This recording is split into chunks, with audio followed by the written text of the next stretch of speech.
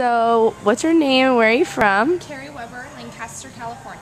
And what is this beautiful brand new car you are driving? 2011 Ford Mustang. And how excited are you about your Mustang? I love my car.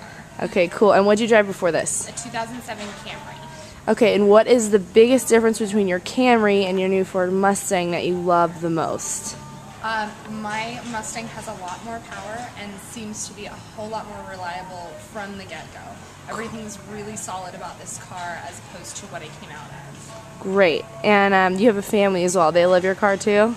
Yes, my 16-year-old would love to drive my car. Yes, but maybe not quite so yet. No. No. Okay.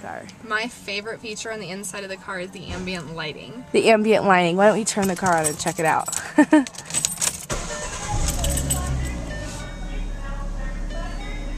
Ooh, and today's purple. And what are the other colors?